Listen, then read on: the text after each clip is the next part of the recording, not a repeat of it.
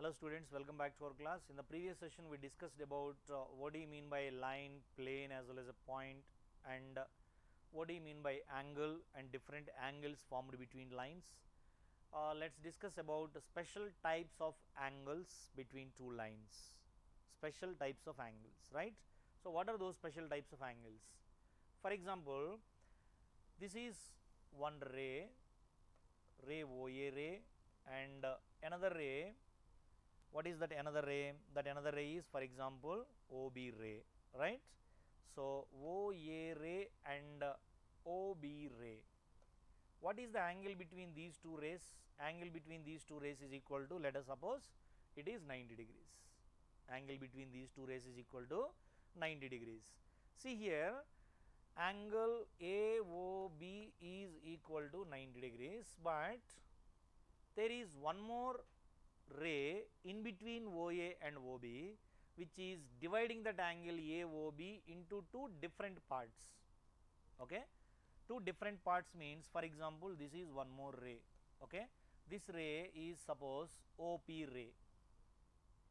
There are two angles formed. What are those two angles formed here?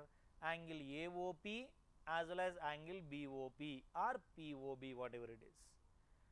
Suppose if this angle measurement, I do not know what is the value of this angle, if this angle is equal to some 10 degrees, if this AOP is equal to 10 degrees, what would be the angle BOP? You can easily measure, because the total angle between AO as well as BO is 90 degrees. One of the part of that angle is equal to 10 degrees, obviously the other would be 90 minus 10. So 90 minus 10 is equal to 80 degrees. So here if it is 10, it is 80. If it is 20 degrees, then it is 70 degrees. If it is 30 degrees, then it is 60 degrees. If it is 45 degrees, then this one also 45 degrees. It means what? This OP dividing this entire right angle into two parts, may be different, may not be different. This OP dividing entire 90 degrees into two parts, may be different, may not be different. So if this angle is equal to theta, then what could be the measure of this angle? It could be 90 degrees minus theta. It is theta and it is 90 minus theta. See, when you add both the angles, obviously it is 90 degrees, right? Because these two are two parts of 90 degrees.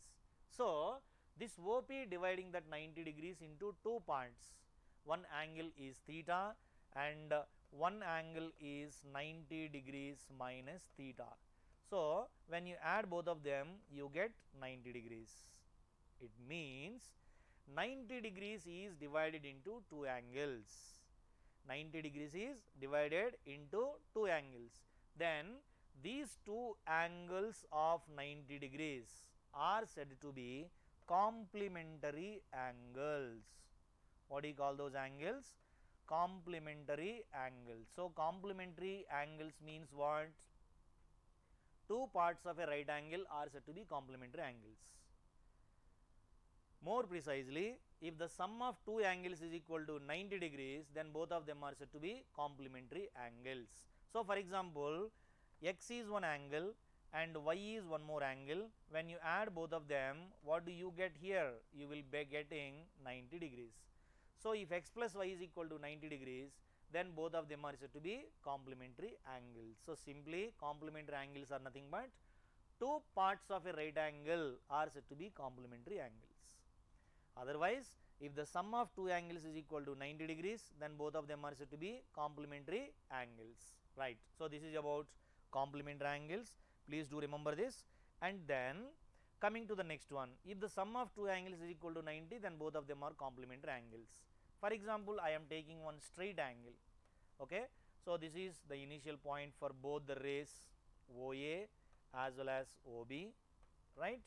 See, there is one more line. For example, this is one more ray. I am using the word line. See, this is one more ray. Let it be OP. Fine. The entire angle is going to be 180 degrees because it is a straight angle. Now this 180 degrees is divided by this OP into two angles. For example, angle AOP is equal to 30 degrees. then what is angle POB? It would be 180 minus 30 degrees, because the other part is 180 minus of this part only, no, right, because these two add up together 180 degrees. So that is why if this angle is equal to 30 degrees, this entire angle is equal to 180 minus 30 means 150 degrees. If this angle is equal to 1 degree, then what about this angle POB is equal to 179 degrees, because 180 minus 1 degree is equal to 179 degrees. Suppose if this angle is equal to 60 degrees, then what about the other angle? 180 minus 60 is equal to 120 degrees. So here if this angle is equal to theta, then what is the measure of this angle is obviously 180 degrees minus theta. So these two are two parts of 180 degrees. If 180 degrees is divided into two parts, one is theta and the other one is 180 degrees minus theta, then these two angles add up to get 180 degrees. Therefore, these two angles are said to be, what do you call those two angles? Those two angles are said to be supplementary angle. Supplementary angles, right? So supplementary angles means what? Two parts of 180 degrees. Otherwise, if the sum of two angles is equal to 180 degrees, then both the two angles are said to be supplementary angles. This is just like our 90 degrees complementary angles. If sum of two angles is equal to 90, then both of them are said to be complementary angles. Similarly, if the sum of two angles is equal to 180 degrees, then both of them are said to be supplementary angles. So if theta is one angle, then what is its supplementary? Its supplementary is going to be 180 minus theta. So you can identify, suppose if theta is equal to, like, one angle is equal to 32 degrees. If one angle is equal to 32 degrees, then what is its supplementary angle? Supplementary of 30 degrees is, sorry, 32 degrees is 180 degrees minus 32 degrees. 180 minus 32 is equal to how much? 148 degrees. So that is what it is, the supplementary of 32 degrees. Like that, suppose your angle is 1 degree. So if one angle is 1 degree, what is its supplementary? Its supplementary is going to be 180 degrees minus 1 degree, which is equal to 179 degrees. So this way we can define what do you mean by supplementary angles and what do you mean by complementary angles. I repeat, complementary angles means if the sum of two angles is equal to 90, then both of them are said to be complementary angles. They may be different, they may be same, but the sum is going to be 90 degrees. If the sum of two angles is equal to 180 degrees, then both of them are said to be supplementary angles. If sum of two angles is equal to 90, they are said to be complementary angles.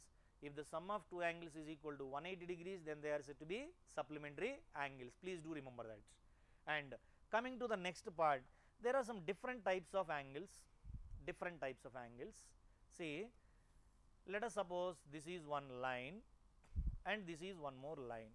These two lines intersect at a point. Okay. For example, this is the intersection point O, and this is B, and this is A, and let it be some P, and let it be some Q, just to identify the angles easily, right? See here, the angles which are opposite to each other. What are the angles which are opposite to each other? See, this is one angle. If you consider this angle, then the angle exactly opposite to this is this angle, right? So these two angles are in the shape of V. So that is why these two angles are said to be opposite angles. More precisely, we can say that vertically opposite angles. What do you call them? Vertically opposite angles. And if these two are one pair of vertically opposite angles, will you be able to identify what is the another pair of vertically opposite angles? Yes, these two are another pair of vertically opposite angles. But what is the relationship between them? Is there any relationship between vertically opposite angles? Let us try to understand. I will just give names for four angles. For example, this angle is equal to X, and this angle equal to Y, and this angle equal to Z, this angle equal to W. we know that x plus y plus z plus w is equal to, it's a complete angle, right? Complete angle is equal to 360 degrees. Okay, fine. X plus y plus z plus w is equal to 360 degrees because this is a complete angle. That is one point we understood from this figure. And another point, see here, AB can be considered as a straight line because that was already a straight line, and PQ is another straight line. Got it? And now see here, this OP dividing this AB into two parts, one part is x and one part is y. What is the measure of x plus y? X plus y is going to be 180 degrees because this is a straight line. Okay, I will write that x plus y is equal to 180 degrees, correct? And now you see this PQ is also straight line, right? This straight line PQ and this OB dividing that straight line into two different parts. What are those two? Y and Z. So you can say that y plus z is equal to 180 degrees. So x plus y is equal to 180, y plus z is also equal to 180. From this, what did you observe? X plus y value and y plus z value both are same, right? So I will write that as x plus y is equal to y plus z, correct? To simplify, just transpose y that side. Then what do you get? X is equal to y plus z minus y. So minus y plus y cancel, you get x is equal to z. What is that x and what is that z? X and z are a pair of vertically opposite angles, but they are equal also. So from this you can understand one thing, that x and z are said to be vertically opposite angles, as well as vertically opposite angles are always equal. This is very basic and important point that everybody has to remember in our geometry concept, because frequently we use the concept of vertically opposite angles. There you will have to understand and remember that vertically opposite angles are always equal just because of this. Okay, so here x and z both are equal, and of course these two are one pair of vertically opposite angles. Other pair of vertically opposite angles are y and w. Obviously y and w also equal, as well as x and z also equal. These two are two pairs of vertically opposite angles. And coming to the next one, see, if y and w are vertically opposite angles, z and x are vertically opposite angles, then what do you call this x and y? That x and y both are said to be, already sum of these two angles is equal to 180 degrees. But see, whatever the initial vertex for the angle OAP, and that is only the initial vertex for POB, and these two angles have a common ray. If these two angles have a common ray, then those two angles are said to be adjacent angle. One is next to the other. So two angles are said to be adjacent angles if they have a common ray. If there is a common ray, then only they are said to be adjacent angles. So here OP is the common ray for x and y. That's why x and y are said to be adjacent angles. Of course later you can check whether the sum is equal to 180 or not, that doesn't matter. And if these two are two adjacent angles, it does not mean that their sum is always 180 degrees. For example, I will take one angle like this. Okay, this is one angle. This is O and this is ray. For example, this is A and this is the ray, another ray, this is B. There is one line between these two. Okay, this is one ray, for example. What is the sum of these two angles? Cannot be 180 degrees, right? But here OP is the common ray for these two angles. Then also these two angles are said to be alpha and beta. For example, these two angles are said to be adjacent angles. So that adjacent angles are nothing but two angles are said to be adjacent if they have a common ray. Understand? They are said to be adjacent angles. So if two angles are adjacent angles, it does not mean that their sum is always 90 or their sum is always 180 degrees. Okay, it can be anything, right? So this is about adjacent angles, and we discussed about vertically opposite angles also. And after that I am going to explain you one of the very important concept in our lines, pair of lines. See here, two lines which has a common point, then those two lines are said to be intersecting lines. If more than two lines have the same intersecting point, then they are said to be concurrent lines, because the point is said to be point of concurrence. But here these two are two lines which never intersect at any point. If two lines never intersect at any point, then what do you call those two lines? Yes, you know that they are said to be a pair of parallel lines. You have already learned all these things. Like see, the edge of this board as well as edge of the other board, these two never intersect at any point. That's why these two are a pair of parallel lines. Okay, like that we come across so many number of examples. See here, these two lines are parallel lines because they never intersect at any point, but that was the definition we learned in grade 6. Since we are upgrading, we need to understand what do you mean by pair of parallel lines in a better way. Of course, two lines never intersect at any point, they are said to be parallel lines, but you need to understand how do you utilize that information, and in which cases you can say that they are parallel lines apart from they never intersect at any point. That is the basic concept, basic idea of a pair of parallel lines. But what more that you can express about, what more that you can understand about a pair of parallel lines? See here, these two are pair of parallel lines. This is what the perpendicular distance between both the two parallel lines, perpendicular distance. Okay, I am using the word perpendicular distance because distance between 2 points may be different from the perpendicular distance, right?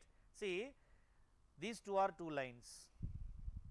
What is the distance between these two lines? Then I will do one thing, I will take one point here and I will take one more point here and I will measure the distance between these two. This is one distance between these two, but whenever you find out the distance, then it should be shortest distance. Shortest distance is also called as perpendicular distance. Got my point? Right. So this is the perpendicular distance between these two lines at these 2 points. I will take one more point here and again from there I will draw perpendicular from this point to this line. So this is one more perpendicular distance. See here, if these two perpendicular distances d1 and d2 between these two lines, if these two are same, then I can say that these two lines are said to be parallel lines. So this is the upgraded definition of a pair of parallel lines. Two lines are said to be parallel lines if the perpendicular distance between both the two lines at two different points is always same, then only they are said to be parallel lines. Hope you understand about parallel lines. These two are parallel lines because their perpendicular distance between both of them are always same. So these two are said to be parallel lines. And of course, what do you mean by perpendicular lines? Perpendicular lines are nothing but the angle between both the two lines is equal to 90 degrees, then they are said to be perpendicular lines. So with this concept we understand one thing, that what do you mean by a pair of parallel lines, and what do you mean by vertically opposite angles, and what do you mean by adjacent angles, and what do you mean by supplementary angles, and what do you mean by complementary angles. Hope you understand. Thank you.